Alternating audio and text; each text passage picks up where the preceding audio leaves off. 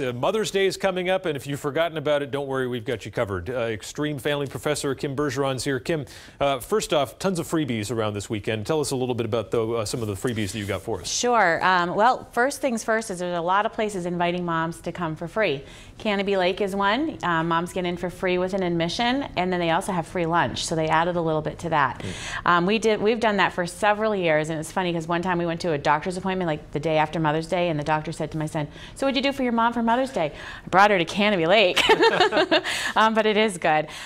Polar Caves has Moms Free all weekend, so that's another fun place. I have places set up all over New Hampshire and even some a little bit beyond, so check that out. You'll find some good locations to go to where moms will get in for free too. What's this ticket all about here? I see this. I have a giveaway, so I'd love for you to come to my blog, southernnewhampshirekids.com, and we have 2 tickets we're giving away for the Best New Hampshire Food Party that's coming up in June. So you want to get that. Something else that mom might be interested in there too. Oh yes, very good. You can buy your tickets online too. Dessert, always a big deal for Mother's Day. What kind of things can we grab here? Sure. Well, for some food places actually, if you want nice and simple, you can head to the Red Arrow Diner. Great food, but moms get free dessert. And I mean, look at the size of this eclair. Yeah. I mean, all of you camera guys are fighting over it, so I don't know who's going to get it next. Hungry eyes out there. Yeah, so we have that. A great place to go, Mother's Day. They're still taking reservations for the Mount Washington. They have a buffet there, so that will be a fun thing to do as well.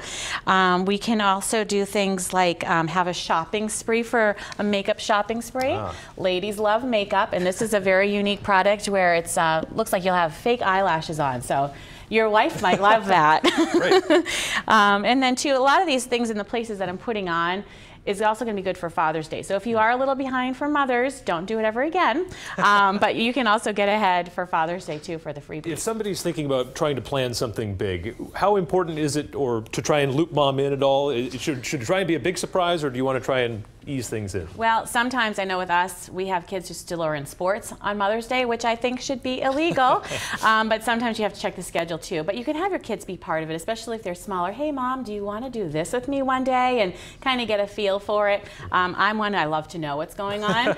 I like to help plan a little bit. Yeah. My husband actually did really well. He's sending my mom and I to Meadowmere, which is in Ogunquit. The price is right around $100. They have so much to offer. You're right near the restaurants. They have an indoor pool, outdoor jacuzzi. So he did really well this year. So that's something to check out too. And I did call beforehand, and there are still openings. So the price is right, lots to do, and you would be golden. I know. This is some great advice. All right. Very good. Extreme Family Professor Kim Bergeron. Thank Happy you. Mother's Day to you this weekend. Thank you very much. All right, and we'll be right back. Bye-bye.